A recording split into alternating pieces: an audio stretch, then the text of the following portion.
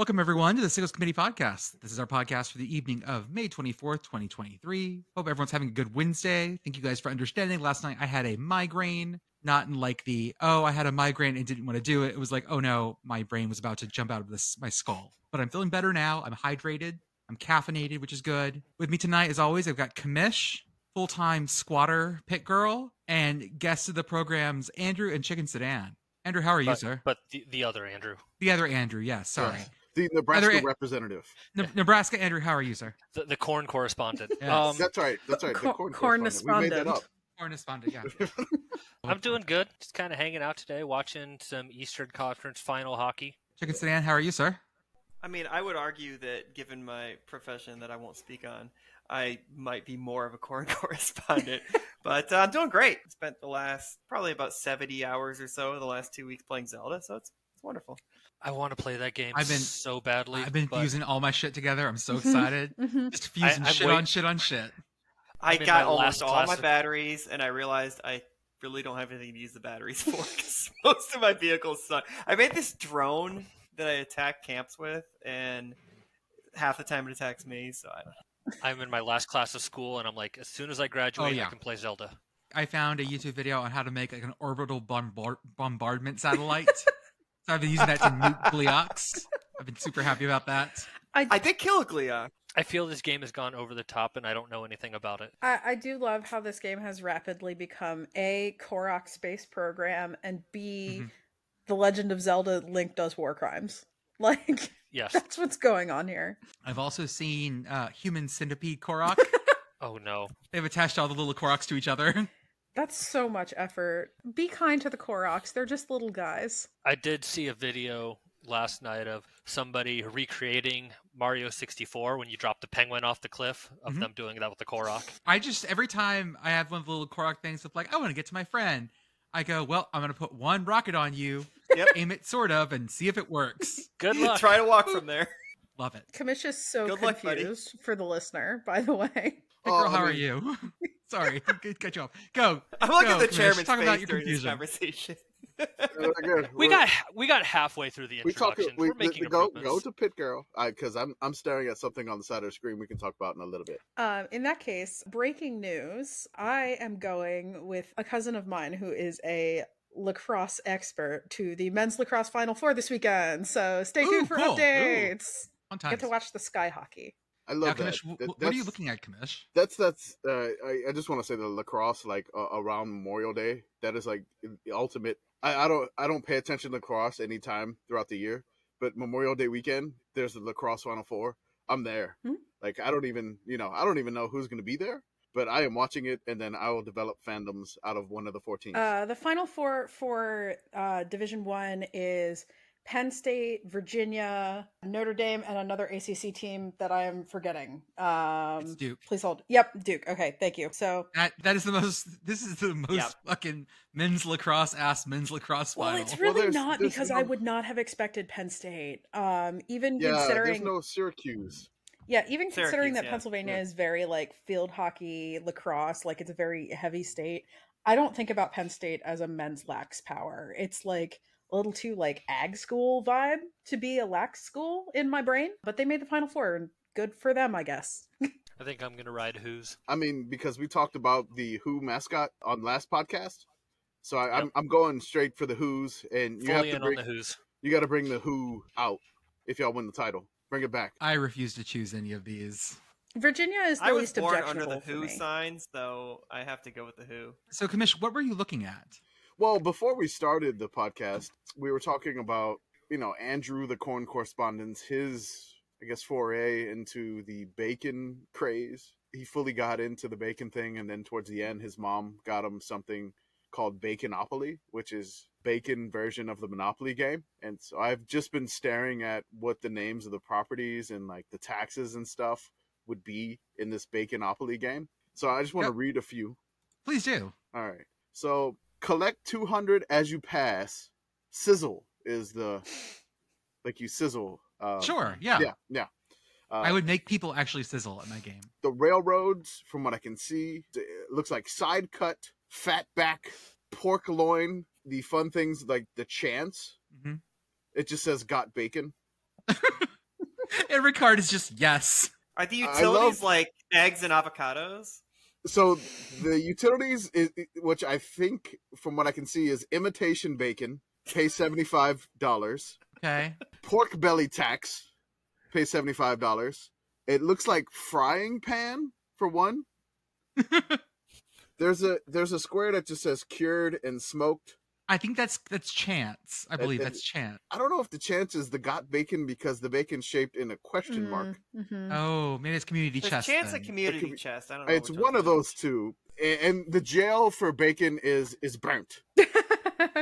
Wow. So it says go directly to burnt. The problem is, though, like, you can get out of jail. You can't get unburnt bacon. Do you roll doubles for like a fresh slice of bacon? I don't know how this works. You also don't visit burnt bacon. In the burnt bacon jail, it just says just crispy. I just have Daenerys Tarbacan, the unburnt, just in my head now. Pieces. You can't. Oh, the pieces are great. You can't see on this picture, but I want to know what the free parking is. That is the. I can't see it. It says free bacon. Oh well, I mean that's come on. Simple That's great. enough. I'd also like to point out some of my favorite properties, including bacon floss, Yes. bacon air freshener, Okay. bacon lip balm, Yes. bacon vodka. Oh, I have Bacon seen all these things in bandages? real life. bacon bandages. Yeah, bacon Ohio. What? That is not a real town name. I am saying that now. We're just starting that game off early. Cheesy bacon popcorn. Okay. Something called the bacon explosion. Okay, Yeah. so that's actually delicious. Terrible for you, but delicious. Bacon Ohio looks is like real. Bacon Ohio is real. Bacon Yes. Ohio's real. I've been in Okay. Ohio for most of my life, and I've never heard of it. Bacon Where is is an it? unincorporated community in Linton Township, Coshocton County, Iowa, Ohio, United States. It used to have a post office. It's unincorporated. That counts. So The as far as I can tell, the boardwalk and Park Place of this game would be bacon and eggs is Park Place, and for Broadway it would be the Bacon Strip. lame. Is there a BLT somewhere? There is a Or BLT. BLT's in a the bacon, area. egg, and cheese on a bagel? There's a BLT. It's in the area of Marvin Gardens. Something down there. There's a really good property section. It's like the bacon cheeseburger, the bacon wrap filet, and you got the chance of the got bacon, and then the bacon explosion. Those are your Pennsylvania avenues, your dark green. Yes, the dark greens. Yeah. So I just dropped the tokens, I believe, in the chat. Oh yes. Yeah. What are the purple properties? The purple The first ones. Okay, I can't so remember that's what they are. bacon grease, and bacon bits. So less than Baltic bacon Avenue floss and whatever, and less than baconaise and shit like that. Yeah, Yes. Like bacon grease is the most useful of those all. Yeah, this is a severe undervaluing of bacon grease. You can get in on the ground floor in Baconopoly. Undervalued property right there. Did they use regular houses? I don't know. I I haven't seen the houses. Yeah, hold up, I haven't seen those yet. I do like the I'm looking. pieces. The little piglet is so cute. He's so cute. Yeah, it's like it's a piglet and a heart and a sandwich and pizza and just a thumbs up, I guess. Yeah, is that a donut at the end or Yeah, I think that's the bacon top the bacon donut. Okay, the bacon top donut. Yes.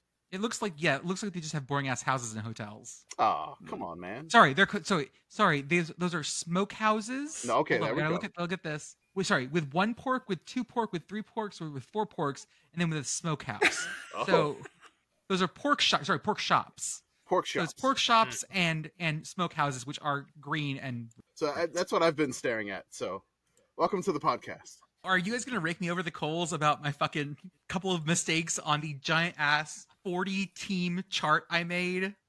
I think our followers already did that. You can just Did that enough. Yeah, you can just humble It was great yourself and 'cause apologize on the podcast.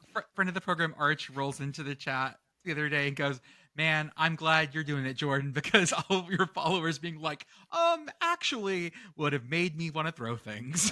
So when you did this last year, yeah, I'm out there trying to defend in the replies because like you would just drop this on the timeline, and I'm in the replies like, well, I'm defending what you posted. This year, no, I'll just let you go. I was just don't do that. I'm not doing that. I'm not doing that at all. Because my responses are always going to be like, guys, I hope the folks on here have helped me with this for the most part, and they've seen this, but followers, if you don't know, everyone's website is shit. Oh, God. Okay? Every organization has the most shit website. They're all like, we have a conference coming up. Our national title's coming up. Are the results on this page? No. It's in a 128-page PDF that's all sorted out by like individual person and event. Like, what was the one where it's like, title or not? Well, actually, in page 92 of the PDF, it was the flying one. It was the flying one. It was the flying one. And then we couldn't 120-page PDF. We couldn't get Embry-Riddle correct because there's an Embry-Riddle in Florida and Arizona. Yeah. We put the wrong logo, and we angered everybody in Arizona. So it's a lot of fun. It's a lot of fun putting this together. We like doing this. We're big fans of throwing this out there, celebrating the non-NCAA champions, because all the weird sports like dairy cattle judging, like Irish dance, quad ball, soil judging, we love all this stuff. We got more coming next week, and we're trying our best. We're trying to verify. I was grilling Jordan over like the water skiing champions. I was like, hey, are we sure here? Are we sure there? We're trying to go. And when we're going through these websites, they're just absolutely awful. Is there a jeans division of water skiing championships? The Alan Jackson Chattahoochee division? The Alan Jackson Invitational. Yeah, Alan Jackson. Well, we named the trophy for Tennessee versus Georgia the Alan Jackson Water Ski Jeans Trophy. They don't have a rivalry trophy, so that is their trophy now. The Chattahoochee competition, I don't know who would win that, but I'm sure they would learn a lot about living and a little about love. I think the ones that we got the most interaction with on this one was Pitt Cricket. Yeah! Especially coming off West Virginia not even like qualifying this year. Get wrecked! Pitt Cricket dominance. And also we got Pitt Hurling coming up next time too. Yes! Pitt Hurling, who is a dynasty. They have a real banger of a logo too, by the way. We've had, I think the other ones we got lots of things about were, one, I had Nebraska listed as the forensics winner. They were not. Western Kentucky won it again. Yes. Nebraska won Lincoln Douglas debate. Okay. But in the forensics competition, not the debate championship, because that's Wake Forest. And they won like all 3 debate championships this year. That's the other problem with this, is we have lots of split titles. Like, you want to talk about like the dancing ones or the ice skating ones where there are like real fundamental differences. Like, this is schismatic stuff here. Like, there's an ice skating, the Avignon ice skating competition. Shit like that. To get back to debate, that's like the one sport that you're never going to get any blowback from the participants of who won or who didn't. You wouldn't hear anybody who was in the debate competition tell you whether they won or not. Oh, yeah, no, they're just gonna accept the outcome no matter what. Mm-hmm. Right. Well, actually, the other ones that made sense to everyone was UCF winning paintball. That makes sense. Yeah. Just fundamentally, that makes sense. The Service Academy is winning this version of boxing. They are, and so is Tennessee. Tennessee tracks. Air Force winning skydiving. Everyone's like, this makes sense. This is unfair, but they were worried about Air Force not winning flying. So they were very worried. Like, well, they can jump out of the plane, but they can't fly the plane really well. I mean, is that the problem there, Air Force? I also got to shout out Tri-C Triceratopses, the Cuyahoga Community College Triceratopses, who won the landscaping over BYU this year. Hell yeah. That was big. And everyone loves their cute little Triceratops logo. Let me drop it in chat. It looked cool as hell. Is BYU a known landscaping powerhouse? Yes, I think they won last year, right? They did win last year. Yeah. Like their proximity to not a lot of water.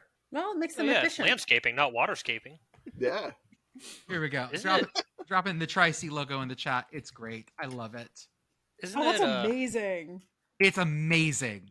Isn't it Texas A&M who always talks about their turf management, or is that a different school? Ooh, I wonder if there's a turf management. There's a lot of ag schools in the SEC that are going to tell you about their turf management. A&M and Mississippi State are 2 right off the bat. Yeah. They're going to tell you how good that they are at managing turf. The problem is they have an unfair advantage of being in the South. I want to see like Alaska Fairbanks turf management. To give you guys a little bit of a preview for next time, I got things like cornhole singles and doubles. Both SEC teams won those. I'm shocked. I have a split title of percussion ensembles. I have men's and women's polo. Traditional power, North Texas won the men's polo championship. Caw. Also, they won the large trumpet ensemble. And then Alabama's the Crimson Tide absolutely destroys a wheelchair basketball all the time, like they always do.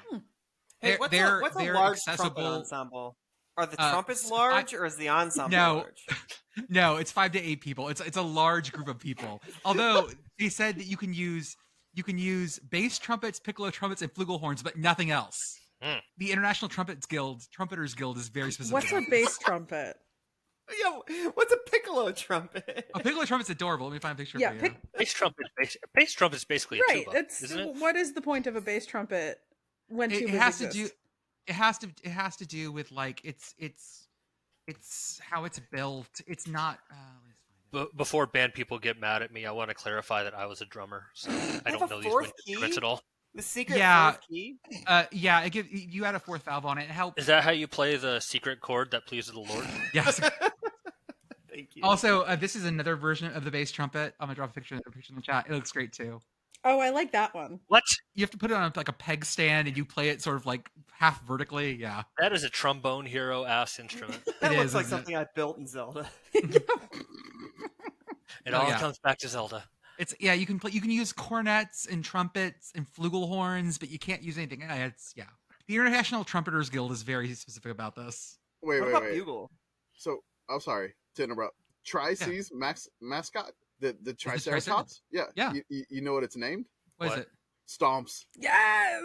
Oh, that's so awesome. Homefield, I'm gonna need you to license Tri-C like tomorrow. God, it's so good. Yeah. And where's Tri-C located? I'm sorry. Cuyahoga, Ohio. Okay.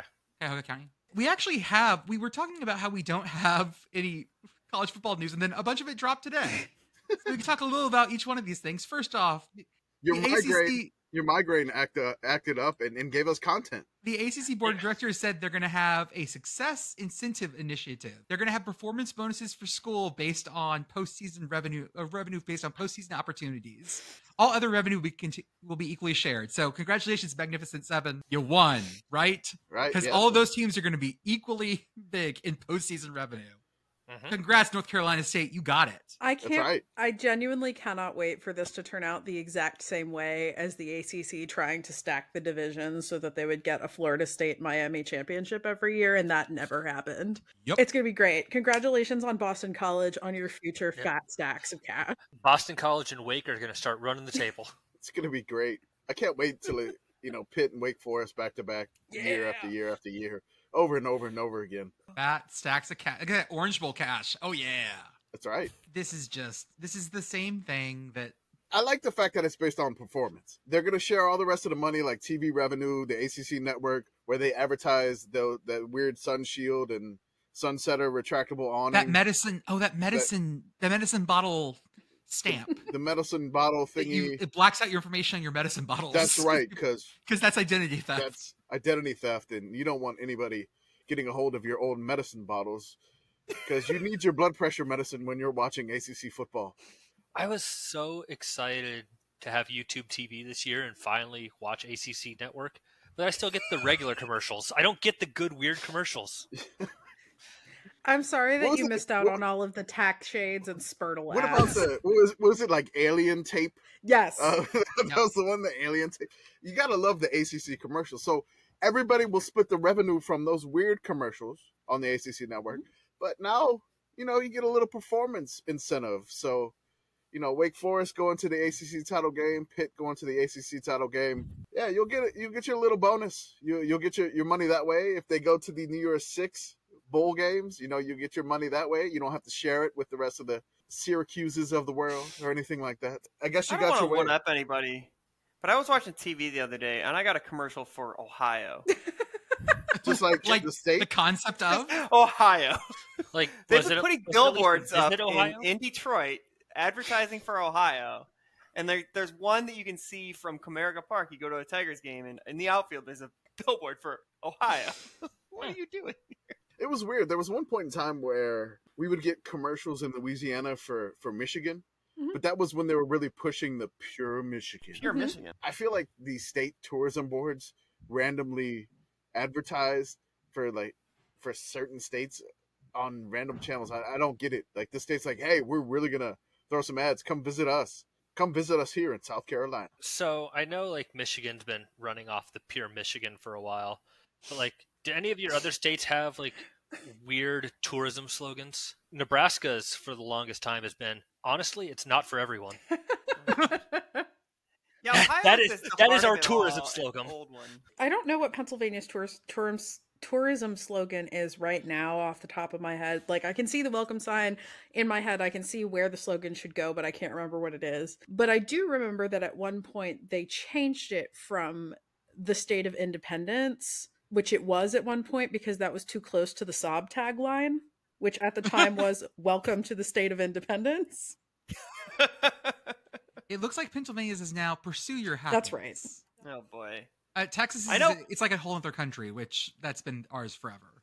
Yeah. I know West Virginia is almost heaven. They've done that for a while. And now it's wild, wonderful West Virginia. Oh, right. I found a list from Thrillist where they give you the current slogan of the state, and then they do a better slogan, supposedly a better slogan. The one for Maine is got me cracking up here. The slogan for Maine is "Discover your Maine thing." Like that's the real one? That's the real one, apparently. I thought it was just Vacation Land. That's the real one. The Vacation Land's on the license plate, I believe. Louisiana license plate is Sportsman Paradise, which, whatever. There's really high limits on fish. You can just get 40 and still won't hit your limit. But Maine, they said their better slogan for Maine is a preview of the apocalypse. Yeah.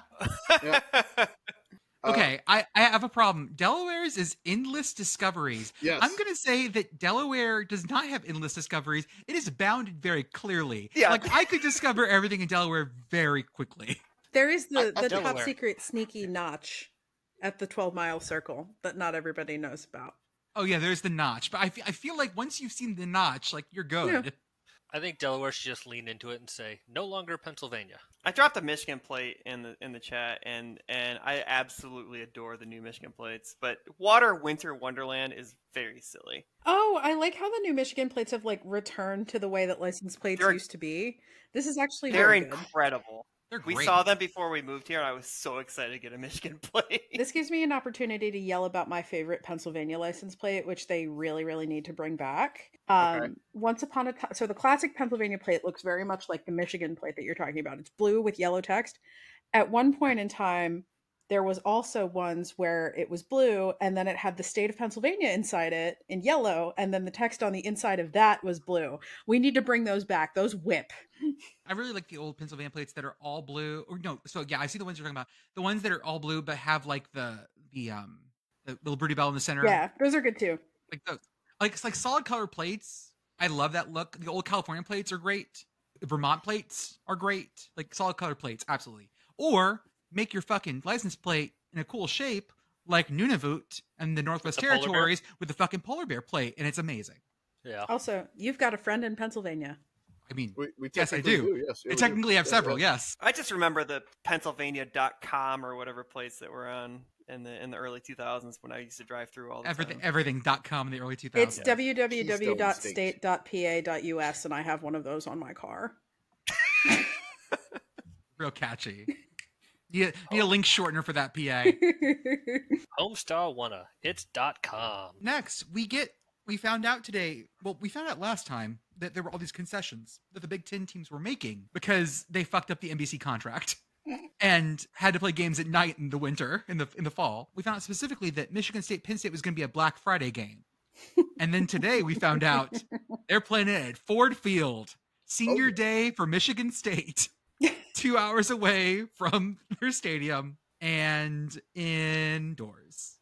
Land Grant Trophy, I said, you have to make sure. Now, they have lots of marching contests at Ford Field, so I know that the gates are pretty tall, but I'm not sure if the gates are tall enough to get the Land Grant Trophy, and we might have to tip it on its side. It's a big boy, so we're going to have to make sure it fits in there. Can you open the roof at Ford Field? No. I don't think Detroit having a retractable roof was a big priority. No. Oh, man, I would really want the retractable roof quick lane bowl. Oh, God. It's going to be 3/4 open only. It's the day after the Lions play on Thanksgiving. And more interestingly, usually, apparently, I found out this today, the Michigan High School Sports Association usually has their finals on Black Friday. Oh, is it at Ford Field? And so they're moving that to Saturday, Sunday. So it's going to be games on 4 days in a row on that field, which should be a lot of fun and a lot of mess. How many Patreon subscribers do I have? Can I go to all 4 of these days? Just camping out at Ford Field. There's got to be some rafters you can sleep in. No one's going to catch you. I'll take the bus. I don't have to park. Yeah, you're good. We'll get you down there. We got just wear like Patreon. a high-vis vest and a construction helmet, and they'll think you belong. Yeah, who's going to tell you no? Right. If you've got a clipboard and you walk with purpose. Right. If you really want to do it, just start walking somewhere with a ladder. Get a friend. It's like, hey, we got to go in. Can you open the door? And just walking with the ladder. Somebody's walking with the ladder. You're going to let them in because, I mean, nobody would just. Who tells a lie holding a ladder? Nobody would just randomly be walking around with a ladder to get into the game for free. No, there's a purpose behind the ladder. I was there last year for the Quick Lane Bowl, and after the game, I was like, "Oh, my press pass allowed me to get down on the field." I'm walking through the bowels of Ford Field, and all these people are just telling me where to go. I'm like, this is so weird that I'm over here. It was weird when I went to Las Cruces. I'm in the press box with the guy at New Mexico State, and the game's over, and I'm like, okay. And I look at him, I'm like, hey, can we go on the field? He was like, yeah, you have a press pass. And I was like, okay. I was like, this is my first time ever doing this. I went on the field. I played, running on the 10-yard line. I was like, he's at the 20, the 15, the 10 touchdown. I didn't even realize 60-year-old man running for a pretend touchdown. 60-year-old man. I took a selfie with the New Mexico State mascot. I got a picture with the New Mexico State mascot too when I was down there. So it's great how New Mexico State allowed us to do this. So shout out John, New Mexico State Media Relations, if he ever listens to this. We're going to be likely coming back to see you later this year. The other thing we found out today was that Texas A&M has chosen a maroon out date already. And they're playing their maroon out game against Mississippi State, which, if you know, is another maroon team. Now, their maroons are different, but... Give me the Pantones. Let's go. Hear them. Show me the Pantones. Let me drop both colors in the chat for you. Pantones. Texas A&M, according to their brand guide, which you know me, guys, I'm a brand guide head. Their Pantone color is 7421. Okay. I'm going to drop that in the chat. Is that like a hex code? That's a Pantone code. Pantone, the okay. CMYK is 1539.69. Nice. And then Mississippi State. Love these brand guides. Everyone's so good about these. What do these colors mean? By the way, that color for the Aggies, that is called, I believe, Aggie Maroon. Yes. And then we have Mississippi State Maroon, which is very different. More of like a matte maroon. Mm-hmm. Yes. Yeah. By the way, I love the fucking accent colors that Mississippi State has chosen. I'm going to drop these two. Their accent colors is just, fuck it, any color. Oh my God. Yeah. Oh, wow. This looks like one of those like built-in color palettes from Power BI where it's like, it does. I'm going to make your graphs look so pretty. I don't know about These that. are all, and in the secondary accent colors make a little more sense, except their accent colors are real out there. But I guess they're accents for a reason. So I'm confused by A&M's choice of the maroon out. So let's go over their home games. Okay. I think they normally do the maroon out against an SEC opponent, but I'm not sure. But let's go over their schedule. They start the year at home against New Mexico. New Mexico's cherry red, so a maroon out versus a cherry red team. That's probably going to be in like white or silver. Or also a team that's probably not going to have a ton of fans there. True. Yeah. Their next home game against Louisiana Monroe, ULM, which, I mean, there's maroon That's a there, maroon but team. there's some like yellow in that maroon. There'll be like a very tiny, small section of ULM folks. Excuse me. The color is not maroon. Uh-oh. The color is Warhawk. Oh, yes. That's Pantone 202. Dropping that in the chat as well. Beautiful. Love these Pantone. The week after that game, they welcome Auburn, which is blue and orange. Hey, A great for maroon that. out would probably be good there, I guess. Then they have Alabama, a maroon out versus Bama. No, Bama's crimson, not maroon. Then the week after that, they have another maroon team coming. South Carolina. No, sorry, not maroon. Is that That's Garnet? Garnet. Okay. That's Garnet. Okay, all right. A shade of maroon. There's a lot of maroon teams in the SEC. Yeah, I just realized that. And then the last home SEC game is the Mississippi State game. So I mean, you had a couple of different choices, but there was a lot of maroon there. I think you would probably go with a maroon out against Auburn. I would think. I mean, given last year for Texas A&M, and I'm gonna sound like I'm hating now. If you're gonna do a maroon out, you want to do it on a game you think you're gonna win. Yeah, who are they gonna beat? State being an unknown next year, like an unknown quantity, like that makes sense. And you want it a little later in the year, I guess, but it's gonna be just a lot of maroon. I really want them to just Mississippi State wear what you wore in the 2000 Independence Bowl, in the Snow Bowl in Shreveport. Wear that icy white, all white, the MSU helmet, like just the complete inverse colors of A&M. Just go all white. But watch A&M fuck this up and not wear maroon this game. Like they'll wear their camo cut, like camo America ones or whatever. They'll have a blackout. The other interesting bit is that we got confirmation of a non-conference game that I don't think anyone cares about except for us. Eastern Michigan has added a home and home with San Jose State.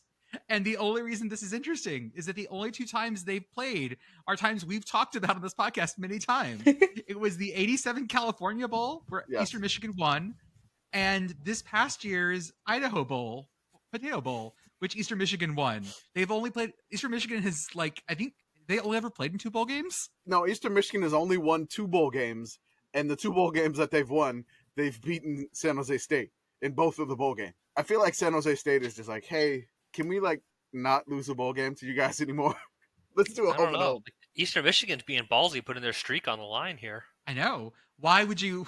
It's like Rice. It's like Rice having the record against being undefeated against Alabama. Never play Alabama, Rice. No, never. Don't ever never do that. Keep playing Texas because it's hard. Do not play Alabama. Yeah, because Alabama's easy. My favorite fucking play is the guy with too much Bama in him coming off the bench, and just because watching that play, the dude comes off the bench and makes a really good tackle off the bench. But there's 3 other tackles that are just amazing in that play. It's such a good play. That was also when I found out that there is a rule in football where if someone does something very illegal to stop a touchdown, refs can just award the touchdown. That is still a thing. Yeah. We never see it anymore, but that is within their power just to be it's like if you tackle someone from behind when they have a clear thing in soccer, that's a red card and they get the kick. You can just award the touchdown. It's kind of like goaltending in basketball. A lot. When I was in college, you get the penalty try in rugby where somebody gets tackled illegally late. Yeah. Just imagine if that happened nowadays. Everybody. God! I wouldn't I would have the best day on Twitter ever. It's like the infield fly rule. Yeah. Everybody just freaks out every time it gets called. Or a balk, except a balk is much less. Bulk. A bulk. You mean a balk? A balk. Or a balk? Yeah. It's a hard word to say. It's spelled B-A-L-K. Yeah, but you keep saying bulk. No, I say bulk. Bulk. You said bulk. like the incredible bulk. It's a bulk. Okay, that sounds like bulk. Like walk. Bulk. Yeah, you get me saying it walk at first. Come on. Walt? No, I can't say walk right. Walt? Whoa. I feel like this podcast is just somebody mispronouncing something or using a word wrong, and that's what we do here. So wait, it's balk, like a chicken box? Balk. Rises walk. Walk. Oh my god. Walk and balk? Like buck. Yeah. The only way to win the Sickos Committee podcast is to never talk. Talk. Talk. That's been my problem. Is talk. I talk and I walk. I talk and walk to my bulk. With my chalk. Balk. Rock, balk. Jayhawk. Rock, chalk, Jayhawk.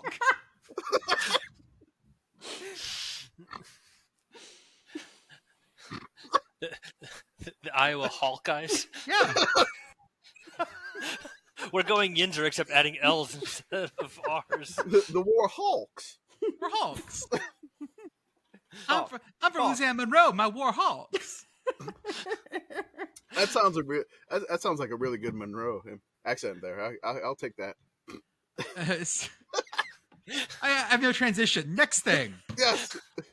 Found out today. Segway. The Idaho Vandals put out a They released their schedule a long time ago. I just hadn't looked at it. They released a calendar today. We followed the Idaho Vandals. Yes, we and did. I noticed their account, and I noticed this wallpaper and wallpaper. God, you got me out. I just ruined the rest of this podcast. I'm sorry, folks. They only have 4 home games next year. That sucks. It has to do with, apparently they got rid of a D2 game and added a D1, a FBS non-conference. Or no, they added the Lamar game, I think. But it's a home and away, and so they took the home first. But they go 3 games on the road against Lamar in Beaumont, I believe. Beaumont, that's right. That's not too far. Maybe it's like 4 or 5 hours from me. On the other side of Houston. Yeah. Then Nevada, and then Cal. But their home game schedule is great. They have 8 conference games, 4 home, 4 away. It's just because all their non-conference are away. But at home, you get Sacramento State, Montana State, and the rivalry game against Idaho, against the Bengal. Like, that's a great home. Like, if I were an Idaho season ticket holder, I'd enjoy this because 1, I get to watch 4 good games, and also lots of weekends off where I can rent the Kibbe Dome out to watch the other games. I love that. I believe this was you tweeted. Yeah, you tweeted this. You were like, "How does Idaho only have 4 home games next season?" Everybody jumps on this because everybody loves the Kibbe Dome, which everybody loves the Kibbe Dome. Why wouldn't you? It's the 5th wonder of the world. The 5th? Sure. Yeah, the 5th or 4th, whatever. I think 9th. 8th is the Memphis Pyramid. Okay, so the 9th wonder of the world. Most of them are gone now, and so you can swap out like the mausoleum. They still count. Not anymore. Not anymore. Okay, so we'll insert the Kibbe Dome into the wonders of the world. You tweeted that, and the funny part is like it takes off because everybody loves the Kibbe Dome. We start getting a lot of retweets and quotes, which is unexpected to us. Like, we still don't understand what we're doing here, and then there's a lot of people that follow us on this account, which is still ridiculous. And then we get the Big Sky responding to us, like the actual conference Twitter responds to us, and the Big Sky goes, "Vandals love going on raids." I'm like, well, vandalizing other stadiums instead of the majestic Kibbe Dome is smart. Then Idaho football, they indicated due to their success, they needed to add another FCS Division I game to look better for going to the playoffs, which they made the playoffs last year, the FCS playoffs. And so it hit me like, oh, okay, this registers to me like our account is kind of at a point where we're like too big. If we say something like off the cuff and it gets picked up and kind of goes semi-viral or whatever, like we're going to get actual information off of this. Like, we're going to get the explanation from the source. I was a little upset that the Big Sky beat me to my terrible Your joke. Vandals joke. It was good. The Vandals they play a lot of away games. What is being a Vandal but racking up the away wins? Yeah. I'm hoping to get to a Big Sky game this year. I have one planned in my mind. I don't have any tickets or hotels or anything booked, but I think you're okay with tickets. I think you're okay. You're over here wish casting. Well, I'm talking about flight tickets, but I was like, tickets to the game. I think we got game tickets settled. Game tickets, I think we got enough. Thank you, Patreon supporters. I appreciate that. We could probably afford some game tickets to a Big Sky game, so we definitely do appreciate that. But really, I want to go to like the Big Sky conference office and say hi, and meet those folks, and just stop by, and then drive up to like a Big Sky game or drive around to a Big Sky game in the area. Again, it's just weird that we're in this spot. We're at an account made for like 20 people to make inside jokes with. Being at this level, it's insane. I'm just loving every minute of it. So thank y'all for following and listening to this. We're just making inside jokes with 80,000 of our closest friends now. It's fine. Exactly. Almost 90. Almost 90, yes. Which almost is 90. We're tracking stadiums. I don't know where we're at now. 89.5. What stadium are we at? Is that Penn State? They got to be. No, they're over. We're definitely not Penn State. I think we just passed like the swamp or something. Yeah, we were in the vicinity of the swamp last time we talked about this. We're past the Rose Bowl now. To get to the Cotton Bowl, we got to get to 92. That's our next big jump. So the Cotton Bowl. So if we get over 107, we have passed the Big House. Okay. Then we're trying to get was it Raerong May 5th Stadium in North Korea, whatever that is. Yeah. So yeah, we just passed the swamp, which is 88,548. We don't have many to go. We have Georgia, Alabama, Texas. Yeah, we got we got the big ones coming up. I really thought that North Korea's stadium had more than 140,000. Yeah, breaking news, because I clicked into that same Wikipedia article. They re-estimated the number of seats in 2014, and now the world's largest stadium by capacity is Narendra Modi Stadium, formerly known as Motera Stadium, a cricket stadium in Ahmedabad, India, with seating capacity of 132,000 spectators. After that, the goal is going to be Indianapolis Motor Speedway, 250,000 people. Let's go. The last thing I want to talk about is the Webster Gorlock. Webster University has a great tradition of chess championships. And their mascot, someone mentioned, is the Gorlock. And the Gorlock is awesome. I'm going to drop it in the chat. This is the old Gorlock. They've had like 5 versions of the Gorlock. It seems it's something from like the old one. It seems like it was something from like a Chuck E. Cheese band. I was going to say, it looks like something from Dark Crystal. Okay. I could see how he would be friends with Antioch the birthday spider. Could be. So the St. Louis area has both the Gorlock and the Billiken. Yes. They just love their cryptid mascots. The Gorlock name derives from a combination of 2 streets that intersect at the heart of Old Webster, Gore, and Lockwood Avenues. And the mascot itself has the paws of a speeding cheetah, the horns of a fierce buffalo, and the friendly face of a St. Bernard. I don't know that I see that. No, it looks like a cat to me. Yeah, it's got some issues. Also, I love how this is just like modernist dumb Sphinx or like modernist dumb Chimera, where it's just got random body parts. Yeah. I mean, the old one looks like it could fit in like a furry version of Rocky Horror Picture Show. Yep. Now, can I say the statue looks great though? Oh yeah. The statue itself, I like that statue. That I can see St. Bernard face, horns of a buffalo, paws of a cheetah. Yeah, the furry ones, absolutely not. The ones when they started in 1984 with the mascot, not that great. Which is weird. We're finding weird mascots in the early 80s. Like last episode we had the Who, and then a year later, 1984, we had the Gorlock. I don't know what was going on in the early 80s, but we're all for it. Oh my god, this guy would be such a hit at a furry convention. Apparently, so the one I dropped may have been from a furry subreddit. Actually, I was about to comment. I was like, "That's a furry." Because the shirt doesn't go down far enough. Mm-hmm. Oh Lord! And he's got a big badonk. A Gorlock badonk. Yeah, he's like stacked. I like how we accidentally Rule 34'd ourselves. Even that pose, everything about him. Maybe from a furry subreddit. Apologies, so apparently, apparently, the Gorlock embodies the highest standards of speed, agility, stamina, in an atmosphere of fairness and good conduct. Which I don't know what that means. He's caked up beyond repair. He's caked up.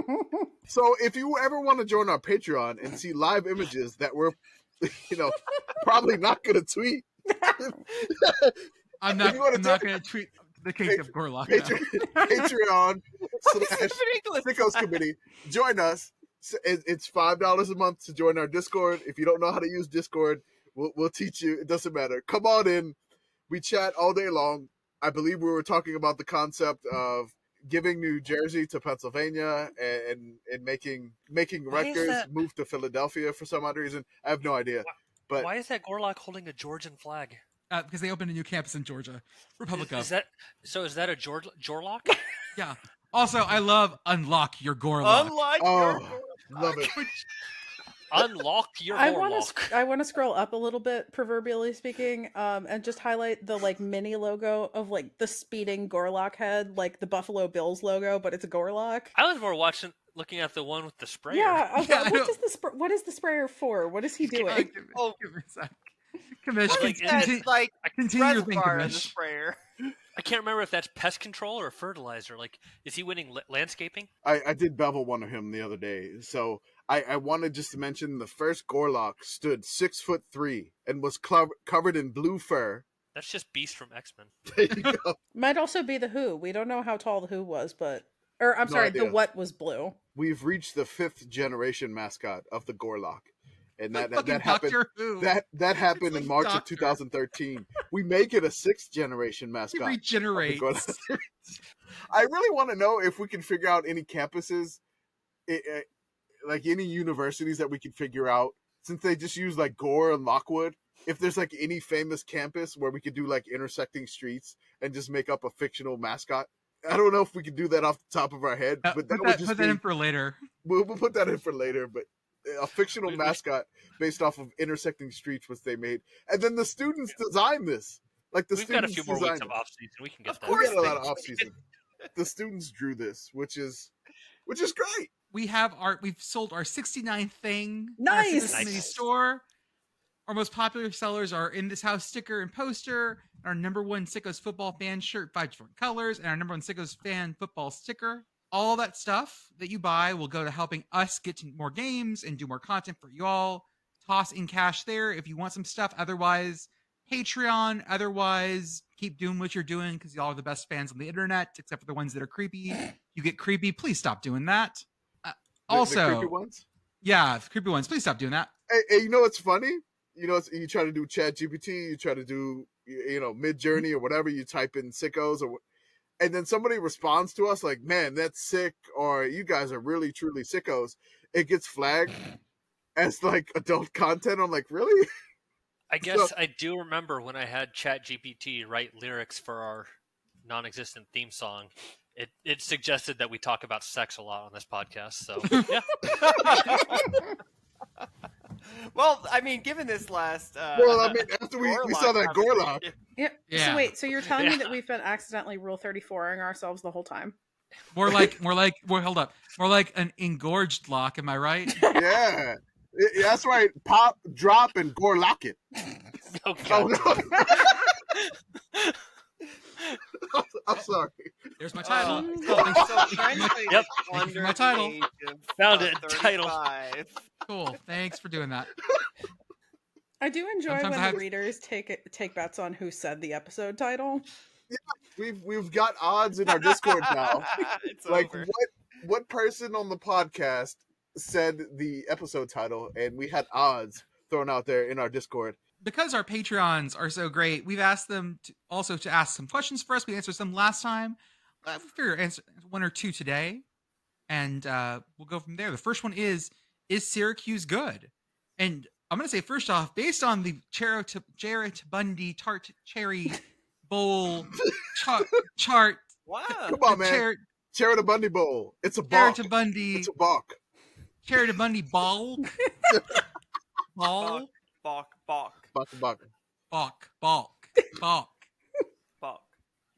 I'm going to say yes, because Syracuse went all out on the New American Pathways Bowl fundraiser. So good for them. We can definitely be bribed. Yep, they're good. They're good. Syracuse definitely good. Based off of that, definitely good. We're not affiliated with the full cast or like all of them, but we were born out of the Discord for them. Which, it's a great cause, and we're glad to just be like an ancillary part of it and to just basically publicize it for them, which they raised $910,000, which is incredible. So yes, Syracuse is good, and they're very nice. Shout out Bodie McBoatface. Know you're listening. Go Big Orange. Shout out Bodie. So this is what I want to ask here. What's your favorite places that you've traveled for a bowl game? Sorry, for any game. Any game. I'll start with mine because I have, despite what I talk about, I haven't been to a ton of like big games. One of my favorite places to go to games is actually at Harvard Stadium. It's this big old, like it's been around for 100+ years. It's got this like scale that's very big and vertical. It's a really great stadium. It's an open horseshoe, and the vibes there are just really nice. Like I love that stadium. It feels great. It feels like a great Roman Coliseum. I walked by it. I think it's called Smith Stadium. I think, or it may be called something else now. But it has like the columns, like Greek columns or the Roman columns around it, which it seems like it'd be a great place to watch a game. Commish, what was yours? So, like, best game atmosphere that I ever traveled to? Or just the best place to watch a game that you've been to? Well, I'm going to be biased, but, the New Mexico State thing was great. But as a fan, I mean, I went to Tulane Stadium. I'm sorry, the Superdome and Ullman, which is great. Tiger Stadium is incredible. I have been to Tiger Stadium way too many times. So it feels different to me. It feels... it's just like a normal atmosphere. It's like the Tiger Stadium's incredible. Everybody's like, "Oh, Tiger Stadium's nuts." Kyle Field, great. I got to see ULM play there and get killed like 48-10. I think my favorite one that I went to, I really enjoyed Jordan Hare. Jordan Hare was just an amazing atmosphere. I've been to 2 games there. The one where Jamie Howard threw 4 interceptions and Auburn came back to win. And then the other one that I went to at Jordan Hare, which I've had to swear not going back to Auburn, is where the barn caught on fire. I promise you, I that's right. Yeah, I didn't do it. I didn't do it. I like to blame, my dad's friend. He was drinking 151 in front of the barn. I like to blame that on him. But I mean, he's smoking cigarettes and just drinking like a giant cup of 151 with a little Diet Coke on top. So I mean, who knows? But seems like a pretty reasonable theory to me, Commish. I don't know. Have you guys ever done the thing where you take in 151 and then blow it out over a lighter to get a fireball? 151's illegal in Pennsylvania. Well, they stopped making it too. Yeah. Now. Yeah. So like back thing where they like light the liquor and then put a cup over it, and then you're supposed to like take a straw and inhale the few. I have done that. We called it smoking a shot. I've done that, but I've never done a fireball. Have you done the flaming Dr. Pepper? Oh yeah, I've done those a lot too. Yeah, when the bar, I used to bartend in college and after college. When the bar catches on fire, yeah, you probably got to slow down with the 151. I do want to say this: the game that I went to where the barn caught on fire, the fan that was drinking the 151 like around the barn where we entered because the fire was behind us. He's a Wazoo fan, so I rest my case. It makes sense. I'm not. That's just a normal Saturday for him. I mean, we were drinking the whole time. Oh, well, I wasn't drinking. I was actually a teenager, but my dad and all his friends were drinking. And my dad used the trips to all these SEC schools as like, hey, we're going on school trips. Mm-hmm. There was visiting one. Schools. Yeah, he's visiting schools, and he would say that I was visiting for like a baseball scholarship to get really good parking, and it seemed to work. But, it was a lot of fun, and that was in the 90s where nobody gave a crap, really. There wasn't internet for security or anything like that. So I'd say Jordan Hare was probably best atmosphere. It was night. It was nuts. There's a fire going behind me, and it was, oh, God, it was hot. It was very warm. They just kept playing the game. Hey, girl, what's yours? I am actually not particularly well-traveled when it comes to football stadiums. My first in-person college football game was my freshman year at Pitt when they opened their ACC career. We got our asses handed to us by Jameis Winston. So despite having been an Auburn fan for most of my life, I have never seen a game at Jordan Hare. All of that to say, I think the best stadium experience was at Mercedes-Benz for the Peach Bowl. Everything everybody says about that stadium is true. It's real nice. The upper deck, I will say I accidentally bought tickets in the last row of the upper deck because if you look at the seating chart, it's not actually the last row because there's pull-out bleachers like in high school behind the last seats with seat backs. And the stair pitch in the upper deck at the Benz is like this. And that's not great. But otherwise, really nice stadium. The vibe during Peach Bowl was great. Pitt traveled very well. I ran into some of my friends from college that I didn't even know were going to the game at the College Football Hall of Fame. 10 out of 10 would recommend. But I think in terms of the vibe in the building, 2016 Penn State and this year's Backyard Brawl, absolutely mint. First and now, or the 2022 Brawl and then the 2016 Penn State game, in that order, are the 2 highest attended sporting events in the history of Pittsburgh. So I was there for both of them. Party hard. Chicken Sedan? So I've actually, listening to Pitt Girl's story about not being well-traveled, I'm probably less well-traveled. I've been to maybe, I think, 3 FBS stadiums. But if to answer the original question, I've been to 2 bowl games, both of them at Ford Field. One was back when it was the Motor City Bowl, and then this last year, the Quick Lane Bowl. I think the Motor City Bowl was fun back, I can't remember, 2007, I think, because we ended up going to a little restaurant in Greektown afterward, and all the UConn players were there. It was UConn Toledo. But the best atmosphere at a college football game was by far 2011 Michigan Notre Dame, the first night game at Michigan Stadium under the lights. Nice. It's pretty easy just to watch the last minute 22 of the game. Pretty wild and pretty fun. And Andrew? Yeah, I'm going to chime in with everybody else. I'm also not super well-traveled for games. My favorite experience is probably going to Folsom Field, Colorado Stadium. I posted a link in the chat. It's just a gorgeous stadium. You've got the Rocky Mountains right behind you. Like, so if you're sitting in, I don't remember if that's the visitor or the home section, but where I was sitting, you got to see the mountains.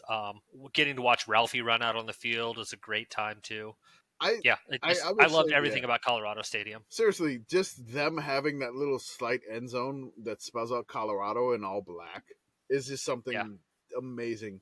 I remember growing up as a kid, Cordell Stewart from New Orleans, he went to Colorado, and just to watch him play, watching him play for Colorado and seeing all those touchdowns in that end zone there in Folsom Field, just an amazing spot to watch a game. I love that end zone.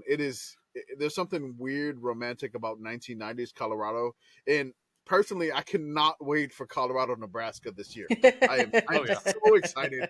I saw something like tickets are going for like $315 for this game. They're up to $1,000. Jesus. Oh my God. Yeah, like I saw the resale market, it was like $350 to $950. Oh my God.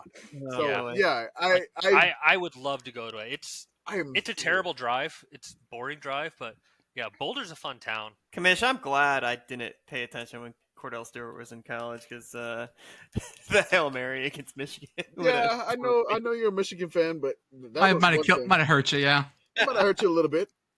Definitely Michael Westbrook and Cordell just heaving the crap out of that in the big house. So that was one thing that you never really forget growing up, just watching college football. But I've been a college football fan my entire life, which is incredible, and I really it's fun to be doing this, what I'm doing right now, for fun. We also want to give a shout out before we go on to our next thing to the Message Board Geniuses podcast. Those guys do some great digging into the parts of the world that we will not dig into.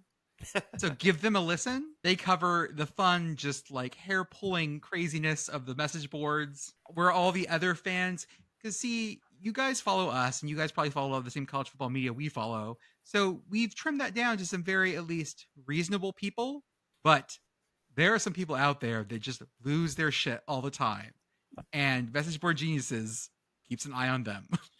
They're probably not necessarily followers of us, but they do every once in a while. Whenever our shit breaks contained, you can tell. Because a lot of hurt feelings show up. Yeah, a lot of hurt feelings show up. What do you mean? What do you mean Nebraska had a bad season? What are you talking about? Nebraska's coming back, baby. Okay, let's all take a deep breath. Hey, the Sickos Committee, we offer catharsis, and we're very cathartic. For just to do that. I think some of the Message Board Geniuses posts that really went off today. Colorado is going to dominate all you losers in the Big 12. Also, apparently USC is playing 3D chess. And, of course they are. Again, Tennessee fan is just reading the Twitter tea leaves, along with a Mizzou fan penning a heartfelt letter to a recruit. Oh, no. Don't do that. Don't do that. Which is, it's got good format. It's better than what I write. Tweet at Croots. And that includes writing letters. Anything is a tweet. After more consideration, we don't have to hand it to him.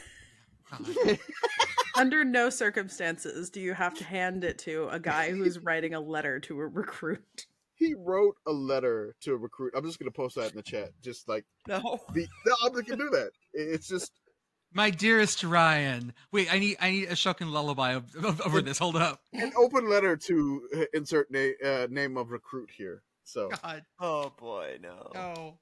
Don't do this, guys. Don't do this. No. Don't do this. It's not that serious. Yeah, this is weird. It's college football. Yeah, you know how we talked about how we like it when our followers aren't weird? This is an example of being weird. Don't be this guy. Don't do that. Hey, this is all for fun. It's college football. We know not everybody playing the game is going to wind up going pro. We're here to celebrate everybody at every level playing this game because it's an amazing chance you get to play football. You're going a little bit too far here, but the Message Board Geniuses, their podcast takes it and they just go to town and talk about these posts that these people make, which is like, hey, dial it down. You're at about an 11. Let's get it down to maybe about a 2 or 3 here. No open letters to recruits. Writing an open letter to recruit is 11-ish shit. Send him a Valentine, why don't you? God, oh my God, don't do this. Because we're already running a little long, so we had a bunch of stuff. let's go to best season. Yeah, let's go to the best season of all time for teams who are below 500 all time. The BSOATFTWAB 500AT for short. We're on part 20. Can you pronounce that, Commish? Of 39. The BSOP 500 Act. Thank you. It's pronounced bulk. It's pronounced bulk. Got it. Say that backwards. What does that activate? Seriously, if we said that backwards, I feel like maybe that's how you summon the Gorlock. That's how you. I was gonna say if you play it backwards, it says write letters to recruits. It's a sleeper phrase. It's sleeper phrase. Yeah, we're definitely gonna skip a few things. We gotta get to our best team for the Red Wolves of Arkansas State. Y'all, we're going to Jones Boogie. It's Arkansas State time. The first season of Arkansas State football was 1911, but they had their first real success in the 1950s as part of the NJCAA, the National Junior College Athletics Association. Their first real big thing was the Refrigerator Bowl of 1951. I'm going to drop a program in the chat for you. The Refrigerator Bowl was played in Evansville, and it's because Evansville, Indiana, was the refrigerator capital of the world at the time. What? They had 3 refrigerator plants. 3 refrigerator plants in Evansville. What? It's sort of like how in Indiana, there are like cities that make all the marching uniforms or all the musical instruments. Indiana still makes shit. This reminds me of like Kalamazoo. When we talked about the celery capital. Oh, was it celery? I thought it was like asparagus. It was celery capital. Celery, yeah. It was the celery capital. So the refrigerator manufacturer headquarters, Evansville, Indiana. All the fridges. The refrigerator manufacturers employed 10,000 workers post-World War II and produced 3,800 refrigerators a day. A day? A day. My God. And this was played in the Ritz Bowl at a high school in Evansville. This game played from 48 to 656, and it had teams like Delaware, College of Idaho, Western Kentucky, Abilene Christian, Evansville played it a couple times. The last one was Sam Houston State versus Middle Tennessee. So that gives you an idea about sort of like a great quote from the Wikipedia article. In 1956, the contest attracted just 3,000 fans, less than a third from the Bowl's peak attendance, putting the future of the game in doubt. In late August 57, the Jaycees finally announced the demise of the Refrigerator Bowl, citing, quote, a lack of public support and failure to find a sponsor for the event. The same year, the city's largest manufacturer of refrigerators, the Serval Corporation, went bankrupt and closed its plant, signaling the beginning of the end of the city's golden age as, quote, the refrigerator capital of the United States. Wah, wah, wah. I think I saw a TikTok of them going through all the features of like one of these refrigerators back in the 1950s, where like one would be like a suitcase full of fruit, and the other one, it would just be like a crazy in-depth door where they had like full cooked food where you just pull it out. So I'm imagining Evansville doing all of this. I just remember being a kid and thinking my friends with the ice dispenser were rich. That was the fancy one, yeah. I still aspire to live in a house that has an ice dispenser fridge. Yeah, no, I still don't have. I don't either. This is one that my had a fridge. refrigerator can't take magnets, and it bothers me. I hate that about stainless steel refrigerators. And I can't magnet. I have the same problem. I can only magnet at the part of my. I have the French door refrigerators, and I can only magnet on the part where the ice machine is because that's real metal. So the ice machine half, I can put things on. So all my kids' things are like in one upper quarter of my fridge. So now next time I go refrigerator shopping, I'm going to bring a magnet with me just to... Yes, the brushed steel, it doesn't take magnets. I swear, it's so stupid. You also have to make sure that it's a fridge that you can watch the Pac-12 network on. Very important. Yeah, it's true. Oh, of course. We don't have that. I've dropped we do have the picture in the chat. The picture in the chat is of Benny Ellender. He was Arkansas State's most successful head coach ever. He's wearing a delightful bucket hat. I got more pictures of him, too. Immediate reply in the chat asking for us to add the hat to the merch store. Just for context, listener. It's a real good hat. Hey, we do have a bucket hat with Sicko's Committee on that. I was like, I'm not a bucket hat guy, but that's a good hat. During his 8th year at Arkansas State, Coach Ellender established a 52-20-4 record, unequaled by any other coach. In addition, under Ellender's control, Arkansas State have appeared in three times in the Pecan Bowl, the NCAA's Midwestern Regional Championship game, and we'll talk about what that means later on. The Pecan Bowl was sort of their end of their season greatness. He had mostly pretty good seasons at Arkansas State. They had gone 3 times in a row to the Pecan Bowl. Pecan Bowl. If you're one of those people. And while he was there, except for his first year where they went 2-6, he went 7-0-2, 6-3, 7-2, 4-5, and then the 3 big years, 7-3-1, 8-1-1, and 11-0. This was all in the Southland Conference. This Arkansas State team was in the small school division. This would have been like D2 at the time. First off, let's finish talking about the coach. Coach Ellender actually ended up going home to Tulane after this year. He was a Tulane man. And then after this year, he ended up going back and getting the Tulane job. Let me post for you guys his career. He was born in Louisiana and died in Metairie, like any good Louisianian wants to do. Hey, shout out for saying Metairie correctly. I appreciate that. Oh, I mean, that's where the airport is. No, it's in Kenner now. Kenner, okay, yes. Yeah. Kenner, brah. The only 2 places he ever coached were Arkansas State and Tulane. Wow. That was his entire career. Huh. He is part of the Arkansas State program's Hall of Fame, considering he's basically the most successful coach there. Wow, in program history. He's from Sulphur, Louisiana? Mm-hmm. That town stinks. For real. I assume if it's named Sulphur. No, I mean, oh, God. It's right outside of Lake Charles, which when you go in there, you will hold your nose off of I-10. It is just, oh, man. You go in there, it's bad. It is very bad. There's a bunch of oil and refineries, and they do sulfur. And basically, it's named after refineries there. But that town is, whew. Yeah, there's bad. a line on the Wikipedia. However, the sulfur was beneath several hundred feet of muck and quicksand containing deadly hydrogen sulfide gas, which made mining extremely hazardous. I'm glad they finally repaved the Interstate 10 there. Because you would basically, if you were in the wrong lane, there's 3 lanes as you go through the curve through that town. If you were in the wrong lane, your undercarriage is going to die. So let's talk about the people on this team before we get to the subject, before we get to the outcomes. First off, we have Calvin Harrell, who was their big running back. He ran for 1,131 yards this year, an average of 125.6 yards a game.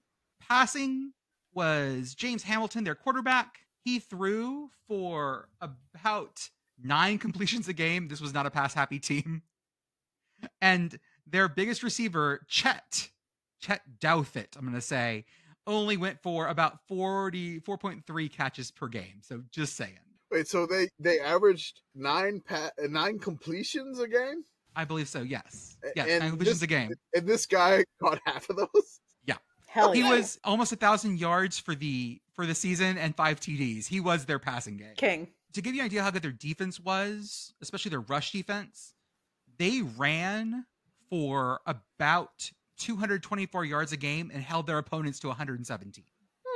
Passing defense was not as good. They passed for 1,800 yards that season, and opponents passed on them for about 1,500 yards. But overall, this whole season, they were averaging about 400 yards a game.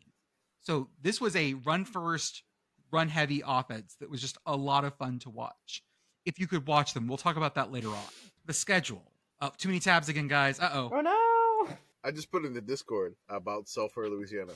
The bayous near Sulphur are habitat for American alligators, which have been known to enter into the city. So stinky alligators is what you're saying. Oh, God. It feels like a Left 4 Dead game or something. Fighting off alligators and stink. Zombie alligators, stinky zombie alligator. Fallout 4, Fallout 5, whatever number we're on, set in Sulphur, Louisiana. Oh, good God. Fallout, Louisiana. Holy shit. Holy shit. I mean, it's got to be better than Fallout 4. Shout out to the game Norco if you have Steam or anything like that. Oh, it's a great game. Yeah. Norco, shout out to that game, which is based off of Cancer Alley, which is the other side of the state, but really, Sulphur should probably be a part of that. Louisiana, it's trying to kill you. This team had a schedule that was about what you would think. Notice that as week 2, they were ranked first, and they did not lose that ranking all season. This was not in the AP poll. This was in the small colleges poll, which is, I don't even know what it's called now. I would just say that. I would say this is like baby FCS. Yeah. FCS.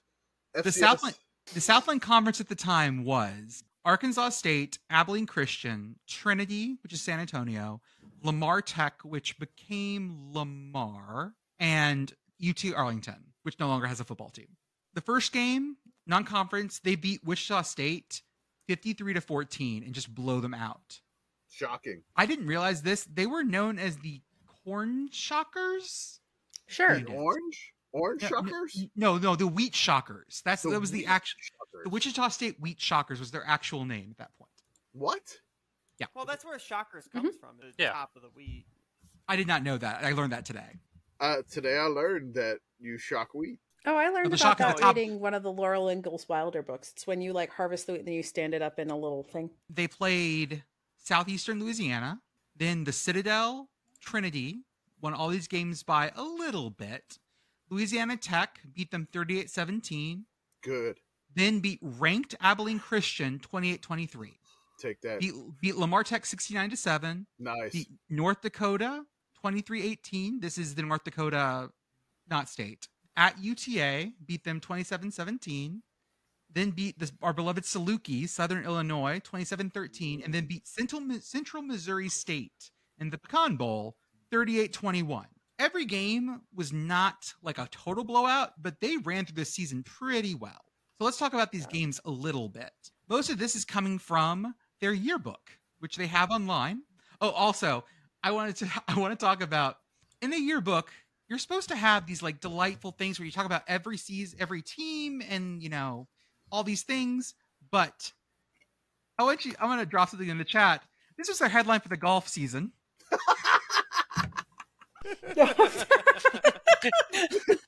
They did not hold back at all. The headline is simply golf has bad season. Why does this look like an Onion article? Looks like the way I would hit a golf ball. That's the maybe we could watch Spencer play golf like this. Oh my god! My god, his pants are so short too. It's so great. And he's wearing like the old people orthotic shoes too. So this team finished as the #1 small college team. First off, that first game against Wichita State, that was sort of their big push to get them #1. That got them the recognition. And then after that, they had these games. Now, I found out, though, the Wikipedia article is wrong about a game. They did not play the Citadel at home in Jonesboro. They played that fucking game at War Memorial Stadium in Little Rock. Oh, God. Oh, wow. That's why it's so much bigger. That's why 60,000 people showed up. So they played a game in War Memorial as well. Oh. And watched them drop 24 on the Citadel.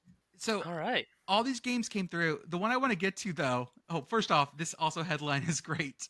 About the Lamar Tech game. I'll drop this one in the chat. The headline of just Lamar, another victim. Ooh. It's such like a yawn kind of headline.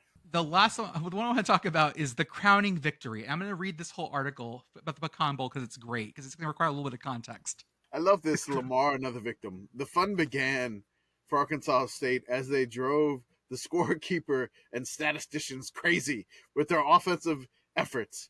When the smoke and dust finally cleared, Arkansas State was sporting a 69-7 win and had clinched at least a share of the Southland Conference crown. So now, the crowning victory, the way they describe this game, guys, so fucking good. Despite a small crowd, incomplete construction, and an opponent that was of little notoriety, other than possessing a decent 9-win record, the Pecan Bowl in Arlington, Texas was still lauded as a success for Arkansas State Gritters. Oh my God. Still calling people Gritters in 1970? I thought that was like a 1910 term. I mean, the picture here of number 73 versus number 34. We got number 73. He's probably like 220 pounds, but 34 for the other team. That guy's like 110. I'm going to skip down.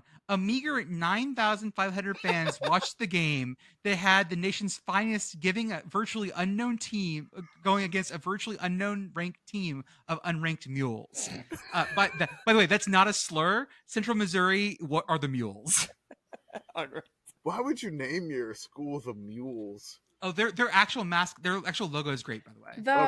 Okay. One of my high school's rivals, the like Hick High School to the south of us, was the Golden Mules. So the Golden Mules. Yep. It's great. Oh, that rules. That mule's mad as hell. this team that they're talking about that ain't played nobody. They were the MIAA co-champs, and here's their schedule. This was Central Missouri schedule this year. They beat Western Illinois, Illinois State, Kansas State Teachers of Emporia, Eastern Illinois, Northwest Missouri State, Southwest Missouri State, Northeast Missouri State, every direction. Missouri Rolla, which we found out was Missouri Mines, I believe. It's Rolla, not Rolla. Rolla. And then Lincoln and Southeast Missouri State. They beat all four corners. No, they lost to Northeast Missouri State. They beat 3 of the 4 corners of the state. Almost complete domination. Missouri State? Yeah. This is the team. This is them. The team, yes. They're so this team also. This game was also played at. Okay, so UTA. Oh, that's a great golden mule. Holy shit. Oh, that's a good mule. They also have one that is definitely a ripoff of UCM, but they just flipped it around backwards and painted it yellow. Let's talk about UTA really fast, because Pecan Bowl was played in Arlington, Texas. And UTA had just moved up to the next division up. So they were actually in the middle of building a new stadium, but they didn't have one at the time. So I'm going to show you guys where they played. There's not a lot of great shots of this, but this is the best one I can find of a football team there. I want you guys to look at this picture and tell me what you think this stadium is for. What am I looking at here? That is a football team, and that is the stands behind them. Yes. What sport do you think this stadium was played? This stadium was for? This is a baseball stadium. In fact, this is the old-ass Texas Rangers stadium. Yeah. Okay. This is what it looked like. Oh, my God. Oh, God. It's like oh God, that's terrible. Perfectly symmetrical outfield. It looks like those like stupid like circular dome stadiums that they were making in the 70s that you could use, that were like specifically designed for football and baseball, like the Metrodome or whatever. Mm-hmm. But it's outside and it doesn't have a roof. And it's even dumber that way. When I first moved to DC, the DC night was still playing at RFK, and it was such a shithole. I hated that fucking stadium so much. It was so bad. It's that the multi-purpose stadiums of like the 50s and 60s, such a huge mistake. Now here's the best part, guys. When this picture was taken, did the Texas Rangers exist? I'm gonna take that as a no. Nope. Well, that was the Washington Senators were still there. Probably, this was right? This was 1970. Arlington built this stadium to bring a team in. So this is a multi-purpose stadium that was built to bring in. In fact, they were trying to get the Cowboys to play there. If you build it, they will come. Crappy stadium edition. I love the era of America where they would just randomly build a stadium and just try to lure a professional sports team. Like, hey, we just built a new stadium. Move here, please. It's ridiculous. Because originally there was no upper deck. This was actually the improved version. The sun would just beat down on you there. Field usually ran about 105. Someone described the park as small but not intimate.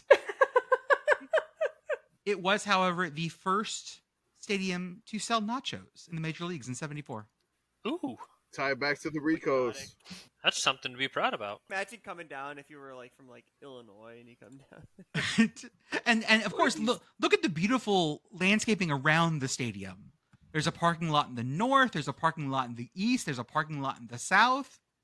This reminds me of the absolute most cookie cutter stadium that I could ever see. It is just. It is the most, right? I mean, there's really nothing distinct about it at all. What are the special features of this field? It's a circle. It's a circle. There's a road around it that's a circle. Everything around it is parking lot. It is. This is a SimCity ass. We need a default stadium. This is the stadium icon that you get when you build one in Civ 5. The Rangers actually played here till 93. God. My God. 72 to 93. UTA only played here from 70 to 76 because then they built their own stadium that they played in for about 5 years before they shut it down. But the Pecan Bowl, this great bowl game, was played here. That's why they call it an incomplete stadium. It's because it wasn't finished being built yet. And they had a championship game here. So we haven't had any really discourse about pecan or anything like that? Nah, you guys don't let me roll with my pronunciation, so thank you. I don't know how to say it. I don't have a strong opinion about it. Nobody has any pecan passion here. I kind of I actually go both ways on it. Like if I'm talking about just the nut, it's a pecan, but it's a pecan pie. Ooh. I don't know how I say it, and I just refuse to say the word because I don't know how I say it.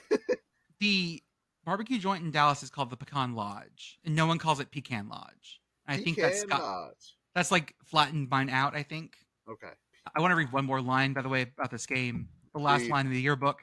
A regionally televised audience watched as Arkansas State ran the score up 38-7 and then ran in the scrubs. The Mules picked up their remaining scores in the fourth quarter, but it was too little, too late. They dragged this game up, down, left, right, and it's just amazing. I will say that apparently that when the world realized that Arkansas State was good was after the game against Saluki, Southern Illinois, because, quote, at the same time, nationwide interest was quickly aroused towards Arkansas State when the American Broadcast Corp Company filmed highlights of the game and broadcast them nationwide as a segment of the NCAA College Football Today program. Many viewers discovered for the first time that there was another university in Arkansas.